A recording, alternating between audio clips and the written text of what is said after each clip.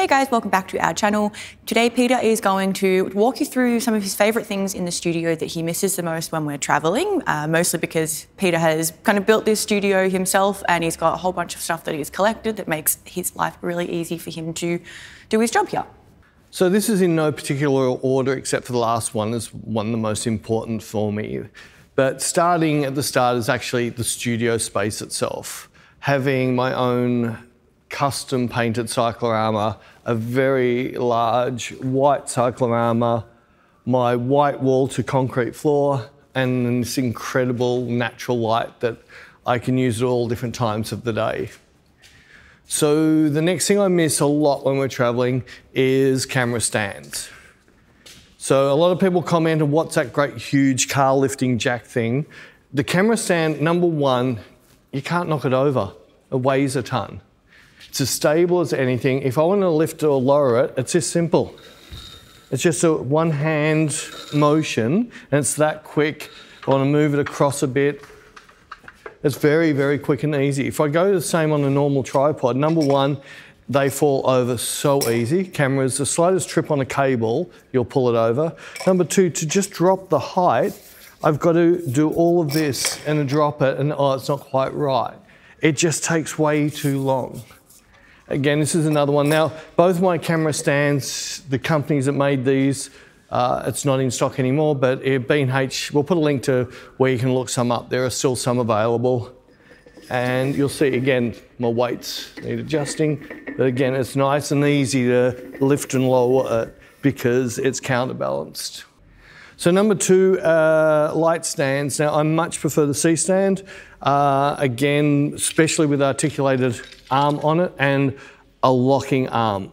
So the ones that just friction aren't as good. The locking ones, you only have to just tighten a little bit. Well, it's not tighten, a little bit and they lock over those. Now, the floor space is about the same.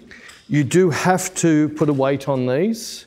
But the difference is the maximum height of that to the maximum height of this is majorly different. Number one, like say, a lot of them come with this articulated arm. But if I just show you how high I can put a light just off the standard one, and then the opposite is how low I can put a light off this one stand. Right, so you get that much difference to be able to set up your heights and everything. So I love the C-stands, and a lot of studios I find don't have them, especially in America. Next thing which we find very few studios have are the V-flats. Simple little V-flats that self-stand on their own.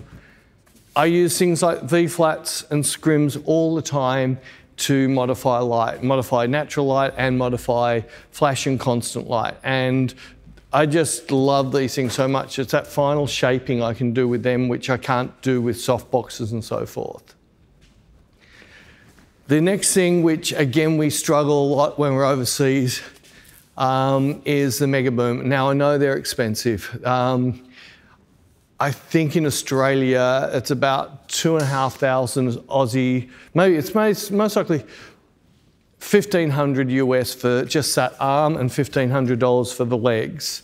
So they get very expensive, but the time it saves me, they're incredible. How quick and easy I can just change direction of light. I can rotate it around, lift it up and down, lift it up this way and down. It makes it so much easier when I'm fine tuning rather than have to climb up a ladder and adjust things that are big and heavy. So with those, they're a lifesaver for me. Next is rolly walls. So walls on wheels. So I paint different colours. So it's black both sides of this one, and you'll see it's white on the inside of this. I've got 8 walls in this tiny corner. So when that's pushed in, they don't take up any room in the studio, and it makes it really quick and easy to drop a different colour or different type of background or paint a background for a client. We can just paint it and then wheel it in. Talking about wheels, everything on wheels.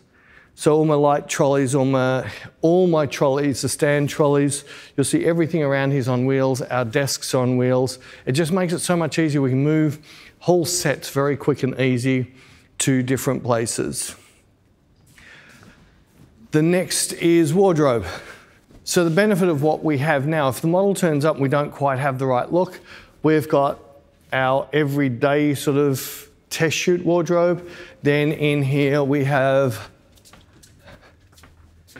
just full of hats, shoes, gloves, everything, and that can be used to finish off a shoot when you just don't have something that is what you're looking for. And based off our cover image, you'll see the shoes. They came out of my wardrobe. Then props. And in my prop room, again, because it's here, I've got all stupid things like a crutch and baseball bat. Just anything, and the whole reason of the clickbait photo, there's why we put the photo up on the cover, because it's an axe. It was just like, hey Shay, this photo shoot's just not working. It needs some stupid dumb prop that makes no sense. We grabbed the axe and it finished off the picture. Great. You'll see things like the chainsaw that's sitting down there. That's a prop. Doesn't work, hasn't worked in 10 years, but that's just a prop I use for different things to finish off a shoot, add something extra to the shoot that needed some type of lift or something that made it not like an AI shoot.